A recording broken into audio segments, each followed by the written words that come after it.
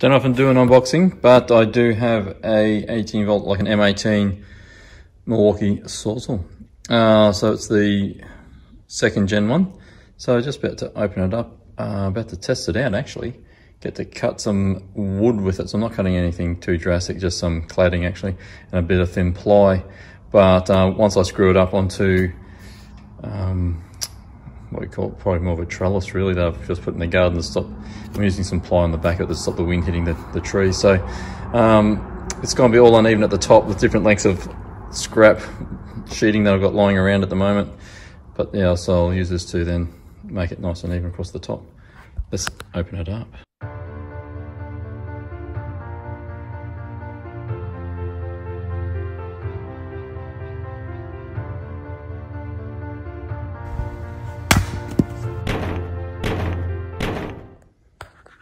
Definitely got some weight to it, that's for sure. Feels good, looks good. Came out, had a couple of blades in there. Now I just bought the skin, I didn't get a battery with it. I actually bought a battery separate because I already had a 5 amp battery and a 2 amp hour battery. So I've actually bought a 6 amp hour battery for this one.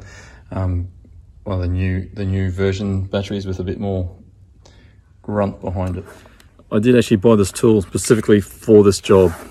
So it's a Milwaukee Sawzall. It is the M18 CSX2.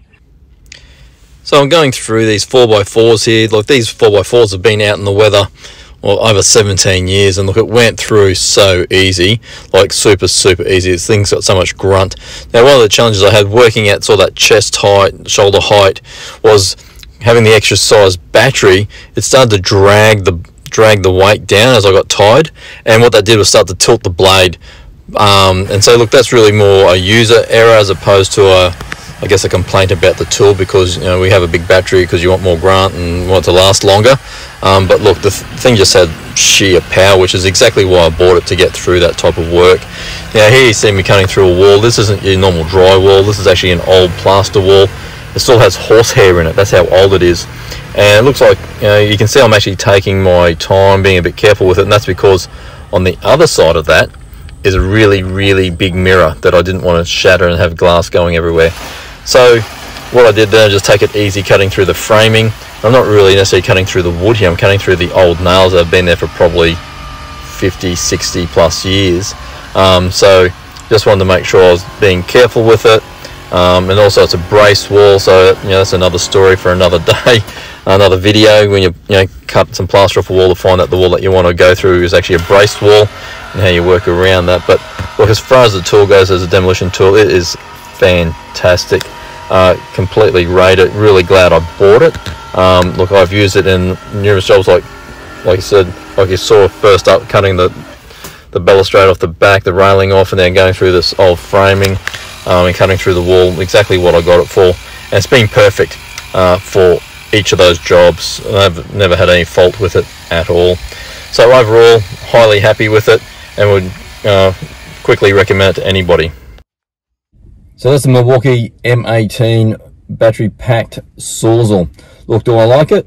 Actually, I love it. It's great. You can never have a tool with too much grunt, can you?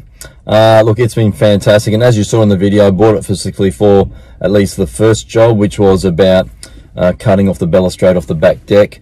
And now the reason for that is that the original quote I got to have just that piece taken off was about $1,500. Now for less than half of that, I was able to buy the tool, and actually also the suction cups for the glass to remove the glass, and do it myself. So not only did I get to save money, but I also now have tools that will last me a lifetime if I look after them. And so that's one of the things that I do look at, especially being self-reliant, is that can I do things cheaper, but also can I set myself up to increase my toolkit so I can do things further on down the track, so I don't have to just keep buying more and more stuff.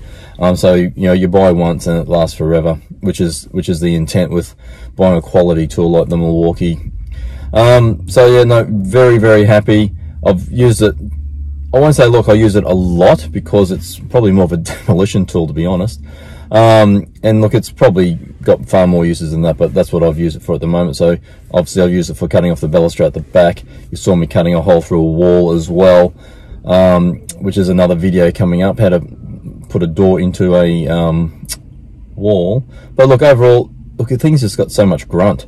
The only problem is probably the user. So you saw I bent a blade because I didn't get the angle of it right, but definitely got a lot of grunt. Look, they can be a little bit heavy, but you know, I think that comes with having just a chunky motor. But I think all the other type of sawzalls are in a similar category. But look, yeah, definitely rate it. Look, I'll be giving it a 10 out of 10. Look, it's just a fantastic tool, and it looks like it'll keep going forever. So if you enjoyed that, please give us a big thumbs up. Share it with your friends and subscribe if you haven't already. I'd love to hear your comments below, and what do you think of, you know, the particular tools that you've been buying for the jobs around your property. Until next time, I'll see you then.